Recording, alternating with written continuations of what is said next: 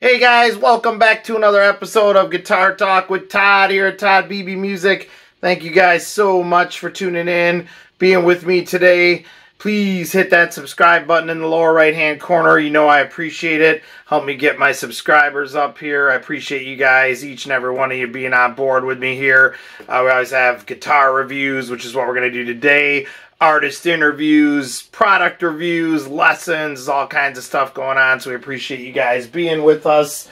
We are powered by deathwishcoffee, Valhalla Java. So grab a cup and drink up and join us. We always love our Death Wish. I even got my Death Wish coffee sweatshirt on today. But anyways, today we're going to get in the time machine and go back to 1988. It was the age of big hair, big guitar, big everything. Everything was over-processed, over-loud, just the age of excess there in the 80s. So 1988, the Heritage Guitar Company. We've had many Heritage on here before on this show. Do a search on my channel. We've had many H-140, 150, 157, 535, many even rare models. So check those all out. We love our Heritage guitars here. But Heritage opened up in Kalamazoo, Michigan in 1985, right in the middle of the 80s. And they were already giving us great stuff like the H-140 and what we traditionally know as their body styles and whatnot. But if you were a guitar company in 1988, it was a weird time because guitars that looked like this or even more excessive with everything pointy and bright colors and Super Strats, which is what this is, Floyd Rose, whammy bars, high performance pickups, that was all the rage. So it's funny, this is not traditionally something you would see me with. Someone commented earlier when I was saying that it looks very strange having me standing here with a Super Strat, but it's fun playing this. I'm having a good time playing this guitar. I like it. This is not the only thing that Heritage dabbled in the 80s. I know they had the Stat, not the Strat, the Stat, S-T-A-T, that they, put out as kind of a hint that it was more like a Strat type of thing, and it was a Super Strat. So they definitely jumped on that wagon, and you kind of had to. If you were a guitar manufacturer in the 1980s, that was what was selling. And, stuff that Heritage was putting out, like the H-140 and all that at that time, more traditional guitar players, which at that time were older guys, were buying that stuff. And to hit the younger market, they needed to have this kind of stuff going on, and they did. So kudos to them, and it was made very well too. So putting out a traditional Gibson style guitar, which ultimately is what Heritage was doing, because we've talked about this many times on this show, but just real quick, the Heritage Guitar Company was formed by former Gibson employees when Gibson moved to Nashville. A few of the guys stayed behind, and they formed Heritage there in 1985. So they were the guys that built a lot of those classic Gibson models that are highly sought after. Those guys went back into the 50s for, as long as they had worked at Gibson. So they were the guys making that stuff. And that type of style of guitar was pretty, in 2023, when this is being recorded, those are very popular. Right now, they've come back. Everybody wants the vintage stuff and all that. 1988, not so much. So even though they were putting those out and giving us those classic style guitars that they were used to building and did an extremely well job with, I think they felt like they needed to hop on the wagon and get some stuff out. Everyone was doing it. This was what was popular at that time. So they needed to come up with a Super Strat. And This is the Heritage H-162. I'm going to put this in, I guess, the unicorn model. It's not super, super rare, but they don't pop up very much. So, you know, we will have the unicorn run across the screen here at some point, like we always do on our unicorn episodes. But this was made by Heritage right there in Kalamazoo, Michigan. And like we said, it is what you would call a Super Strat.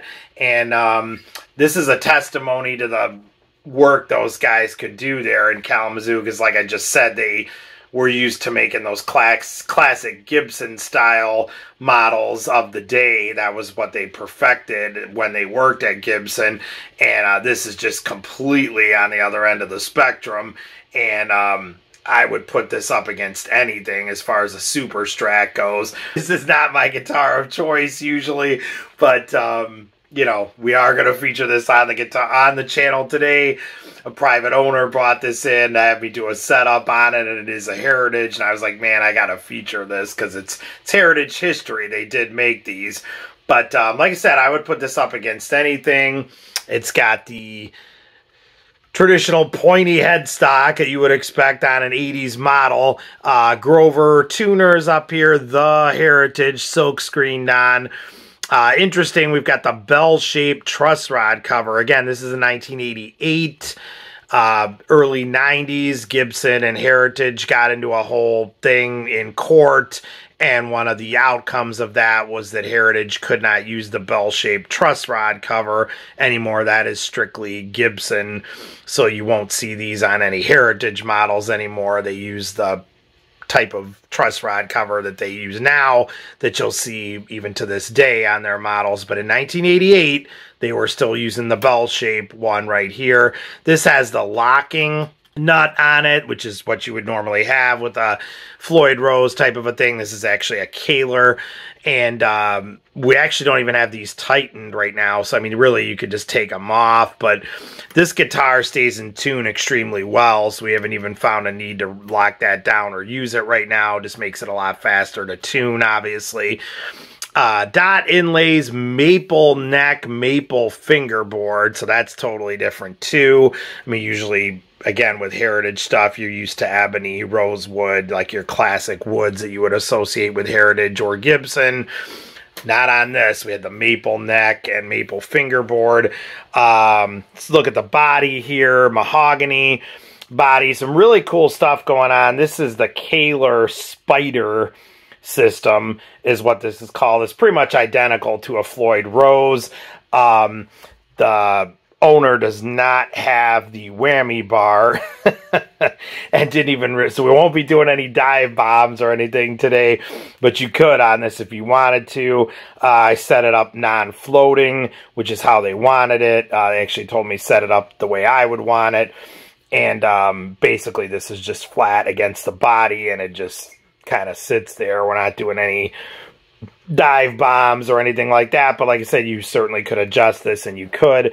It's got the fine tuners on here. For me, that's always kind of gotten a little bit in the way whenever I do like faster stuff like that, and I kind of am right down with my palm.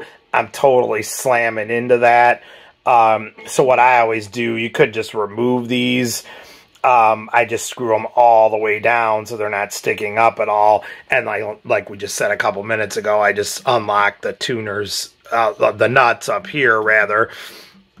The locking nut, I don't know what I'm saying, and release it so that you can just tune it like you know would with a standard guitar.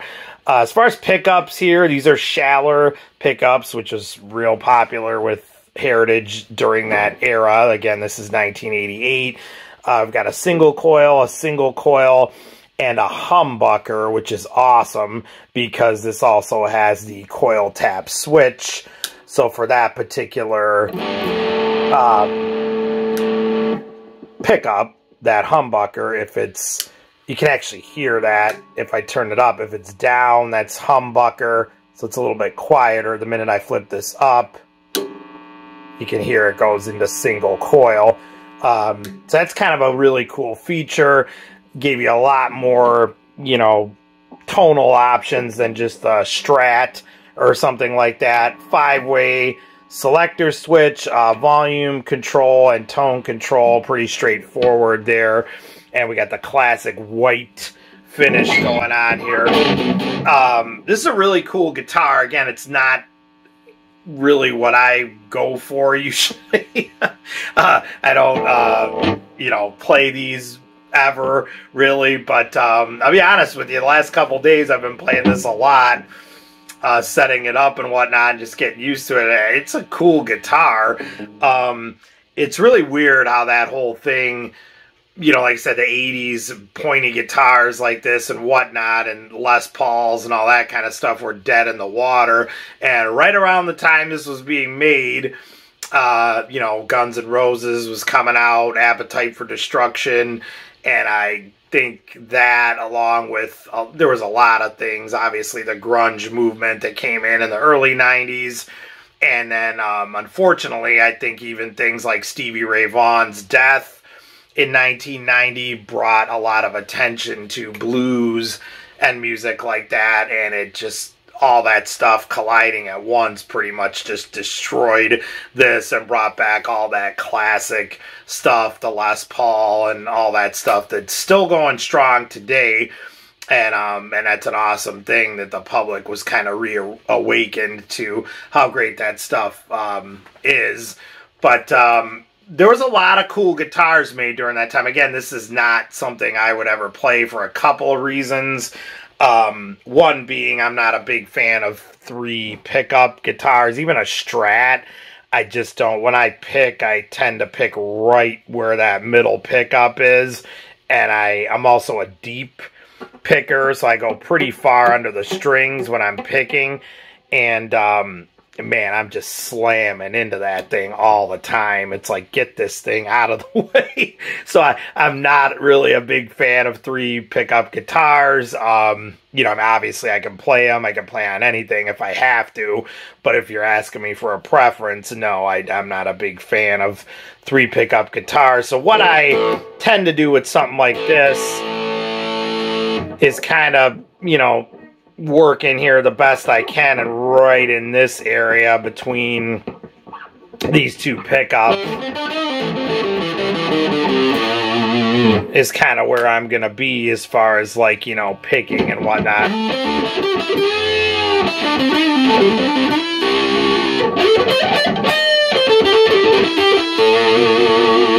But that's even cool right there, a great example of if I'm down, or let's do a great example of, rather, if I'm down, again, this is humbucker.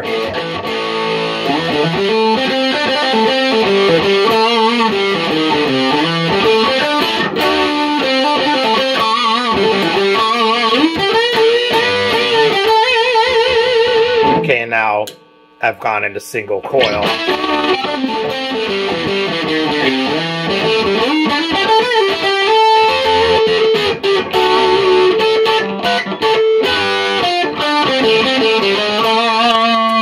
Back to humbucker. So you can hear the single coil has a little bit more bite to it, in my opinion. I remember Mike Bloomfield saying that in an interview once, that like with a P90 you get so much great, you know, tonal, and you do with humbuckers too, but he even said you tend to lose a little bit of that. I think he called it honk when you go to a humbucker, and I completely agree. But it's a whole different kind of a thing. But this is very cool. You've got that option there only with this pickup. So in other words, trying to get this all on the camera here, if I'm, say, on the neck pickup only, just traditionally deeper anyway, this switch doesn't do anything. It only affects the bridge pickup here, which is a humbucker, and then you can turn it into single coil if you want to. Very cool guitar. Like I said, 1 volume, 1 tone. I kind of got off topic there a little bit. That's the other thing I've never been a big fan of, even with a Strat or something like that, is the 1 volume. I'm a huge fan of like a Heritage Gibson style setup where you've got 2 tone, 2 volume. Not even the tone so much. I can really work with one tone control, but I love having two volume controls, one for each, you know, pickup, because I use that as, like, you can use it as a kill switch. You know, you can kind of keep your one pickup a lot lower and keep it traditionally, you know, more for like rhythm and whatnot, and then keep that other one full on. I would say it's the 4-wheel drive switch, and then the minute you go into the lead, just hit that switch and you're full on. Whereas here, you gotta keep fooling with the volume knob, unless you're using like a volume pedal or something. I'm not really a huge pedal guy either. I kind of traditionally just plug in and go.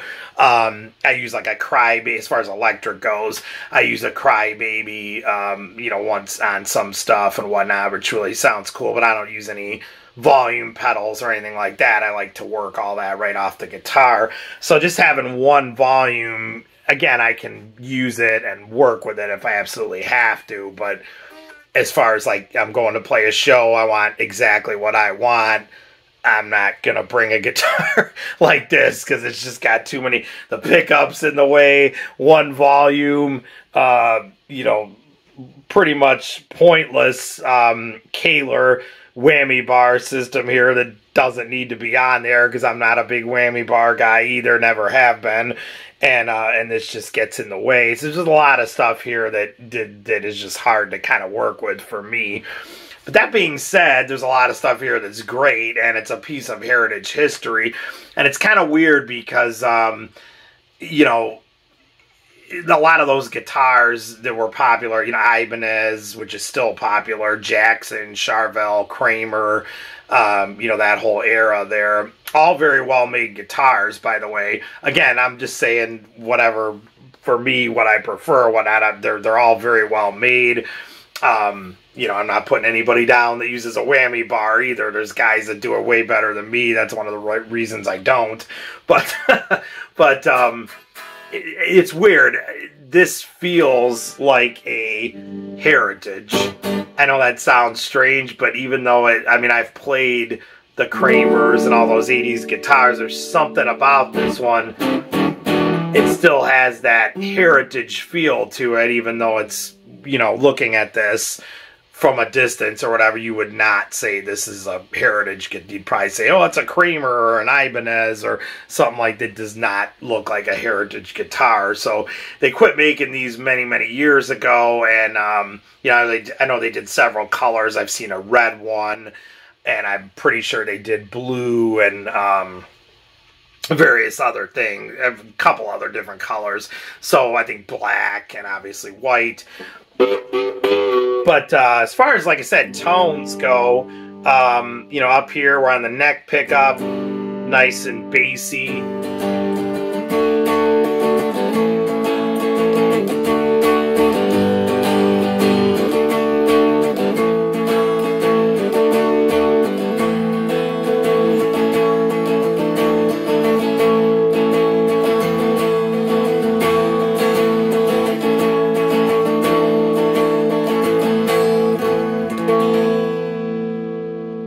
Then when we go to like the combination of the middle and the neck,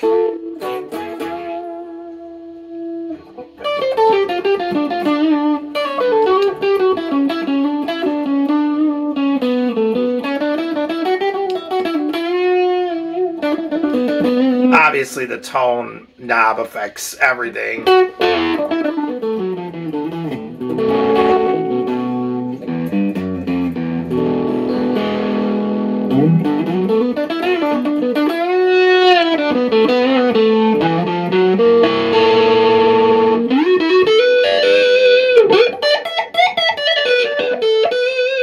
And some of these, even like the pickup I'm on, pickups rather, or if I go back to strictly the neck pickup and crank this up, you can get a really nice, you know, bluesy.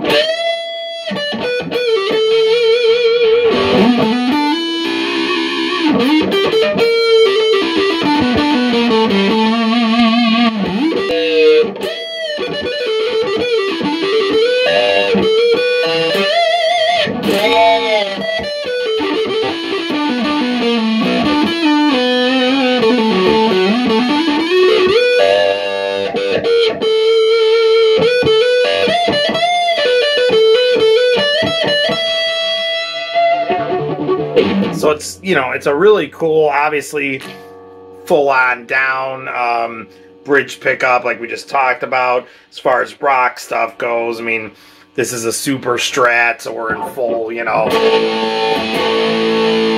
full-on mode here.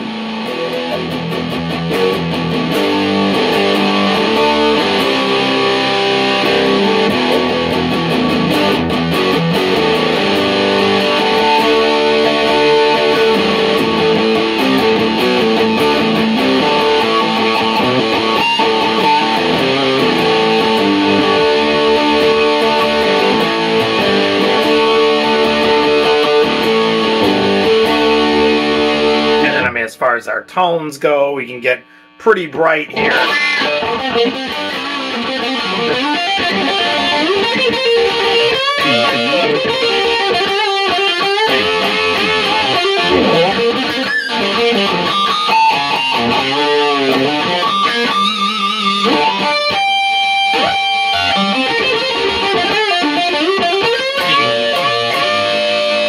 So that's all humbucker.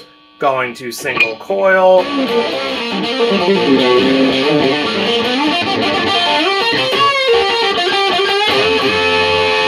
like we said, I'm full on right here with the tone if I roll that back.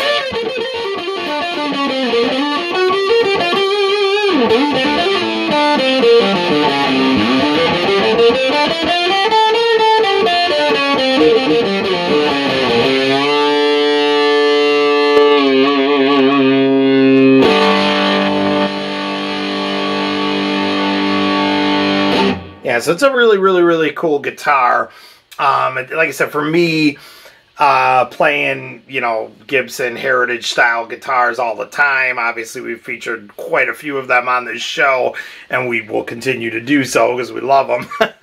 But for me, switching gears for a little bit and playing something like this is pretty cool because it's so opposite end of the spectrum. It's kind of like, wow, this is kind of neat to play on this.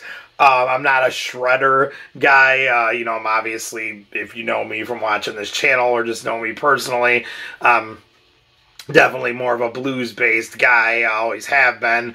But, you know, it's kind of fun to play one of these, like I said, because it's on the opposite end of the spectrum. So, but anyway, let's go ahead and get some close-ups here in the case and check out this beautiful Heritage H-162. Here we go.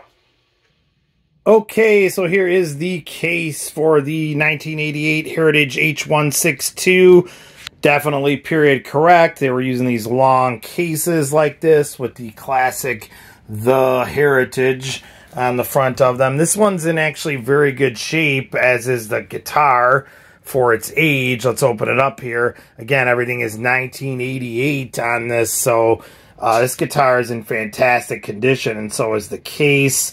Heritage was doing some things. Here's the compartment right here in the front, and they were also doing this type of thing at that time where you had like the little strap with the Velcro over here, and you could strap in the neck. That was really big there in the late 80s, early 90s with Heritage. Alright, so let's get some close-ups of this thing. Like I said, we got the classic white going on here. If you really get in the light, you can see there is like some finish checking. I'm going to try to get some better shots of that in a second.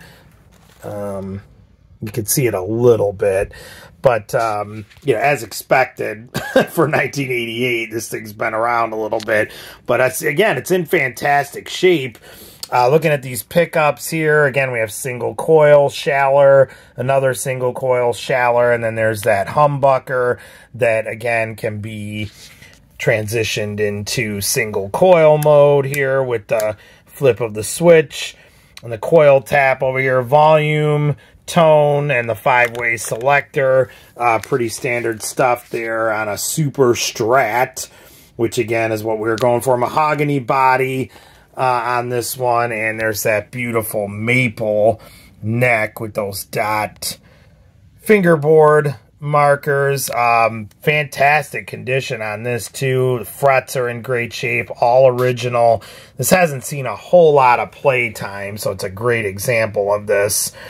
from that era. That's you'll see some of these come up once in a while, and they're pretty, you know, beat up. But this one's in great shape. I got the locking nut going on here. Again, these are just loose. You can pretty much loosen and tighten them right now by finger.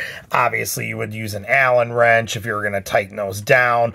But I set this up the way I would do it, which is what the owner wanted, where I just leave these loose and then, you know, tune it like you traditionally would. Some guys, in case you don't know, would lock that down good with an Allen wrench. It really helps with keeping it in tune, and then you can fine tune down here when you need to if you're using a whammy bar and everything. This obviously doesn't even have the whammy bar on it, and the owner's not really too worried about it, and I agree, it plays very well like this if you're not looking to do dive bombs and all that kind of stuff. But if you are, you could very easily turn this back into the way it should be instead of non-floating, which is how it is now. It's just, you know, going straight there.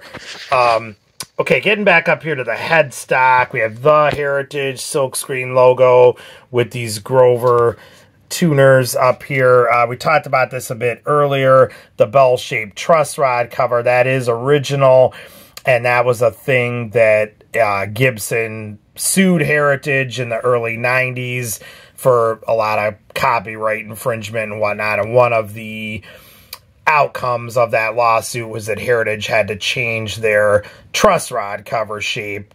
Even to this day in 2023, which is when this is being recorded, Gibson is the only guitar manufacturer that has the rights to use the bell-shaped truss rod cover like that. So you'll see that on all Gibsons, but Heritage had to quit using that. I believe it was around 1991.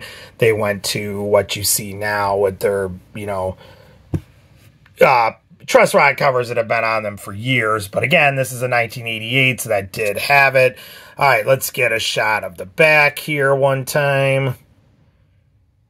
Okay, so traditional stuff that you would expect on a Super Strat. Trying to focus here. Got the bolt-on neck. I probably should have mentioned that earlier, but as would be expected with with a Super Strat, that was all the rage in the 80s. And I mean, of course, you know, on a Fender Stratocaster or something like that, that's how that is, even to this day. There's a great example of some checking going on right there that you can see. There's your cavity to get into the tone and volume controls, and that coil tap switch. That is the plate to get into the tremolo. Again, that's a Kahler Spyder system. I'm going to flip back over and look at that again one time before we're done. So if you're not really using it, like we're not on this one and the owner isn't, you never really need to have that plate off. You know, you can adjust the spring tension and all that stuff in there. But if you're not really using it, you don't really need to worry about that at all. Beautiful shot of the maple neck there. We've got Dunlop style strap locks on here, but again, I am always powered by Strap Tight, and as is the owner that I turned on to Strap Tight. So basically, they're just going to throw the strap on, throw a Strap Tight over there, good to go. But again, you could use traditional Dunlop locks too if you wanted to. Let's get a shot of the side here and the output jack. Okay, so again, very popular for that era. They had the recessed jack that was kind of right into the body like that, without the plates or anything like that that they ultimately, you know, went to later on. But that was very, very common for Heritage and their output jacks at that time, which again is 1988. Okay, so again, looking at this tremolo system, this is what they call a Kahler Spyder system, and it's pretty much identical to a Floyd Rose. You know, if you were going to use it, you know, everything loosens up tension-wise back here. Intonation is all done with these screws. You basically cut the ball end off and just the tip of the string pops in there, and then you tighten this back up. And again, you could use fine tuners and all that if you wanted to, but I talked about that earlier in the video. I pretty much always just screw these flat down as low as they can go, and then this is what would be called non-floating. It's just straight and being used as a traditional style bridge, but it could be very, very easily converted into what it's meant to do if you wanted to go that way. You just need to get the stick, which is easy to find, and you could turn this right back to a full-on 80s shred machine if you so desired. But there's one more full shot in the case. Great piece of history here, and a pretty rare guitar for the Heritage Company, the H-162. Alright guys, so there she is in the case. Let's take her for a test drive here. I'm going to play just some rock stuff. This is 1988, baby. We might as well do as much rock stuff as we can here. And there's not going to be any full-on shredding going on, but I'm going to kind of borderline on that type of stuff while keeping it somewhat bluesy if I can too, just to kind of show what this guitar can do and what it's kind of capable of that people might not expect it to be able to do. I'm going to do some slide, which I always do. Wow, did anyone in the 80s use one of these to play slide on? I don't know, but I'm going to do, surprisingly, this, I was playing around with this earlier with some slide. This is great for playing slide on it. It works very well. I'm babbling on and on here, but let's check her out and see what she sounds like, the Heritage H-162. Check her out.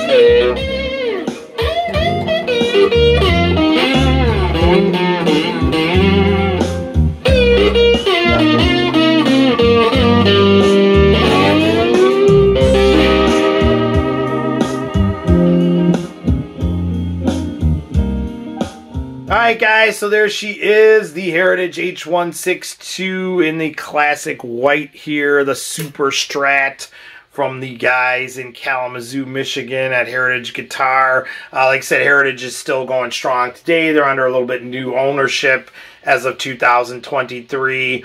But this is from 1988, the early years of the company, and it's just a really, really cool instrument.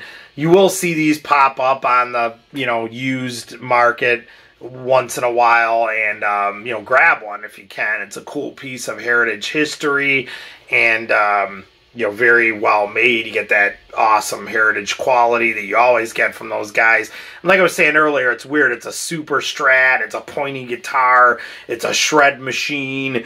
High perform. Everything's, decked out here for the 80s, but at the same time, it still has a Heritage feel to it. Made in the USA right there in Kalamazoo. And those guys always did excellent craftsmanship. And like I was also saying, they excelled in the what as the Gibson line, because they were some of the guys that originally created that stuff from working at Gibson. So for them to be so awesome at creating something like this just shows what kind of craftsmen that they were, because this is a completely different beast for them to be building. And like I said, I would put this up against any shred machine that came out of the 1980s. But go ahead and comment, you guys. Please let me know what you think. Do you have a Super Strat? Are you fans of them? Ibanez, Kramer, all that stuff. Go ahead and comment below. Let me know if you played one of these, an H-162. I know, like I said, Heritage also had the Stat that they put out during that era. So, comment on all this stuff. Let me know what you guys think. Please hit that subscribe button in the lower right-hand corner. I appreciate it. And thanks so much for being with us, you guys. It really means a lot to me. We will see you guys again. Stay safe and love your dogs. Take care.